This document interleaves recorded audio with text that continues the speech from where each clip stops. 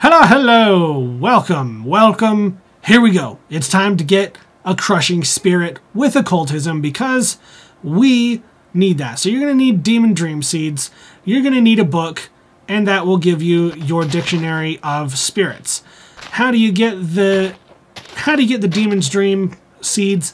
You're going to go break a bunch of grass blocks with grass on top, and eventually you'll get your demon dream seeds. From that, you're going to go over to a place where you want to, create farmland, whatever. Add your water, use your hoe, and put your demon's dream down. It does work with bone meal, so just straight up bone meal that up, and that will give you more seeds and demon dream fruit. Now you're going to you need spirit fire. You're going to grab your demon dream fruit, trap it, you place it down on the ground, turn it on fire, and now it's purple fire, and this is spirit fire. It never goes out. You don't actually need netherrack, at least not in line. Then you're going to grab some oak saplings, toss it in, and they become unstable otherworld saplings. Then you're going to go ahead and plant those. They cannot be put next to blocks. They won't work, but if you put them one away, there you go. They work, and it looks like an oak log, but once you've eaten the dream fruit, sometimes it doesn't work at first. You have to try another one. So let's go one more time. Then you can grab an axe, and only while you're in this weird, really dizzying state, you can grab them. Then you're going to take andesite, you're going to toss it in, and that is going to give you your other stone. And then, yeah. Now you're going to have your other you're going to have your other wood logs, you're going to have your other stone. With your other stone, you are going to get some sacrificial bowls.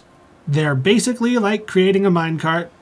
And then you're going to get the one with the gold, your golden sacrificial bowl, which is the important one. And then you're going to need to get some burnt other stone, which is other stone that has been burnt in a smeltery.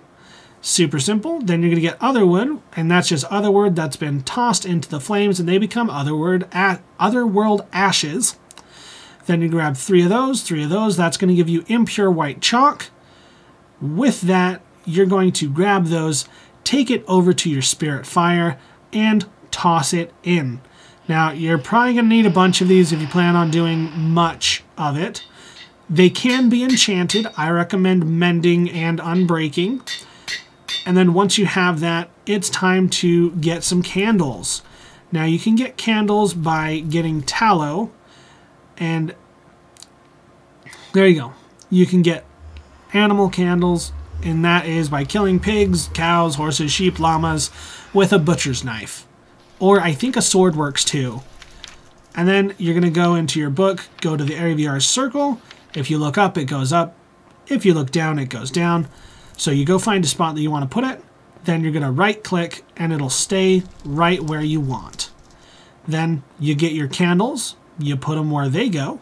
1, 2, 3, 4. Then you're going to grab your golden sacrificial bowl. You're going to grab your 4 other sacrificial bowls, and then you're going to get your chalk, and you're going to go and get all of these little markings on the ground.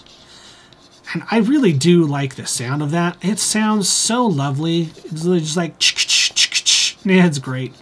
And then once you're done, it'll have a green complete sign, and you can get started with your ritual. You're going to get some raw gold, raw copper, raw silver, and raw iron. Then you're going to get a book of binding falliot. And to get that, you need purified ink. That's black dye. Put into spirit fire, becomes purified ink. And, oh wait, it doesn't work even though you have your book. What do you need? You need to grab your book, and you need to bind it to your dictionary of spirits. You get your dictionary of spirits back. Everything is bound. Now you can go complete it. Now, it does take a long time for these to all get eaten up, so I'm going to speed up this process by like a lot.